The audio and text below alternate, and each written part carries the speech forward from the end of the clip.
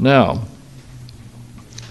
we'll discuss the proposed 2024 property ad valorem tax rate for the City of Granbury and vote on the proposed tax rate not to exceed 0.3850 per 100 valuation to be placed on a future agenda. And we need to establish that agenda date, I assume.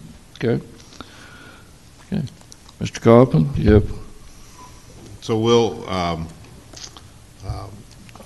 have Ava take us through this as well, but this is a vote.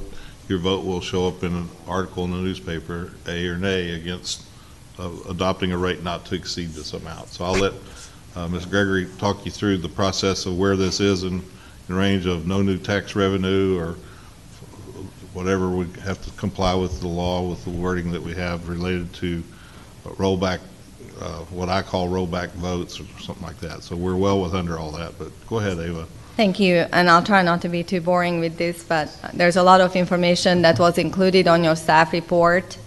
There are many requirements that we have to meet, and per our charter and code to follow before the tax rate and the budget can be adopted. And one of them is that we have to receive the appraised values, the certified appraised values by July 25th. And at this time, soon after, the chief appraiser calculates the no new revenue rate and the voter approval tax rate. And both of these tax rates, along with the proposed tax rate that you will be voting on, along with some debt information, has to be published in the paper no later than August 7th or as soon thereafter as possible. So the notice will be in the paper on the 10th, August 10th, this coming Saturday. As you've seen, we had received our certified values, and they are just right under $2.8 billion. Compared to last year, it's a 6% increase, or about $150 million valuation increase. From that, about $46 million is for new values added to the tax roll. The tax rates that were calculated are the no new revenue tax rate. The no new revenue tax rate is the tax rate that raises the same revenue, property tax revenue for the city, when considering the same properties taxed both in 2023 and 2024. The no new revenue tax rate for the city is 39.37 cents per $100 valuation.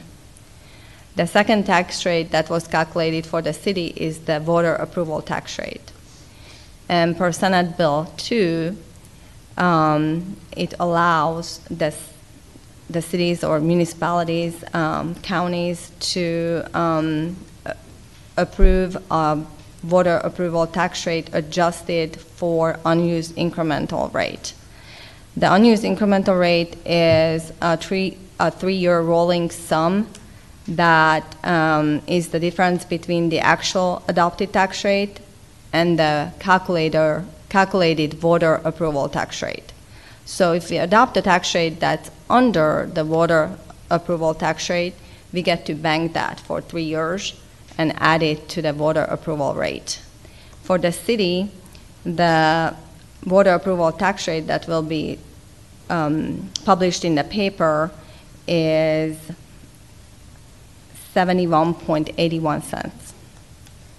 And lastly, the cities under 30,000 population also calculate the de minimis rate, which is a rate that designed to give smaller cities or smaller taxing units the flexibility to raise $500,000 more than they have in the previous year. And that tax rate for our city is, let me see, I lost it, 44.85 cents. So these are the tax rates, along with the tax rate that you are going to be voting on that will be published in the paper. The proposed budget, operating budget that you have was prepared based on the 38.5 tax rate. And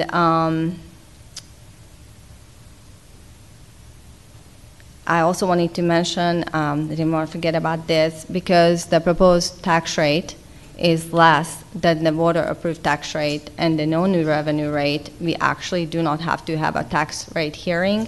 We just have to have a public hearing to vote on the tax rate. So at this time, if you will, we need to place the proposed the proposed property tax rate on a future agenda item, and that's adjusted to be for September 3rd. And I might add and reiterate that the 38.5 is below the no new revenue tax rate of 39.37 and some change. So we're getting down to thousandths of a cents. So we're proud. We're happy. We're satisfied that we can operate our city with that number. If you want to adopt a rate to exceed larger than that, now's the time to speak. Believe me, there's plenty of streets to pave and infrastructure to rebuild, so that's where we're at.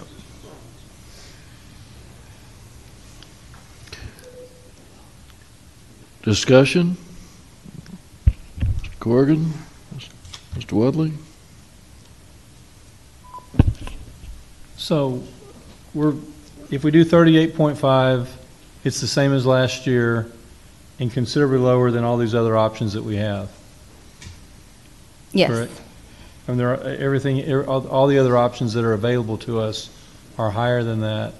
If we adopt the 38.5, then we stay at the same level as last year. Yes, Okay, and we thank do you. not have to have a public hearing. Mr. Overdue, Mr. Vail? No, no comments, no questions? Okay. So this would be a motion to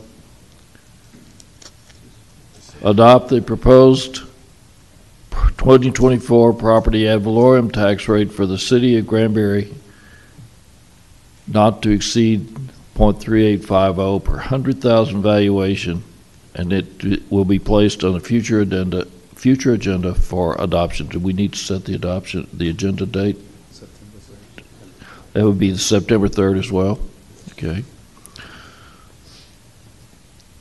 So the motion is to adopt the proposed 2024, the ad valorem tax rate for the City of Granbury, and approve the proposed tax rate not to exceed .3850 per 100,000 valuation, and to place the motion on the agenda, the Granbury City Council agenda of September the 3rd at 6 p.m.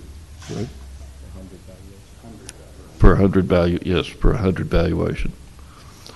So moved. And to place it on the agenda for adoption. So moved. September 3rd. Second. No other discussion? Okay. I have a motion, and I have a second. All in favor, in fact, it's not that. It's Mr. Corrigan. How do you say, yay or nay? Yay. Mr. Corrigan says yay. Mr. Wadley? Aye. Aye. I'll spell it Y-A-Y. Jarrett says yay. And Vale? Aye. And Mr. Oberdehr? Aye. I thought that was going to come in German. All right. That will pass with 5 ayes as recorded, right?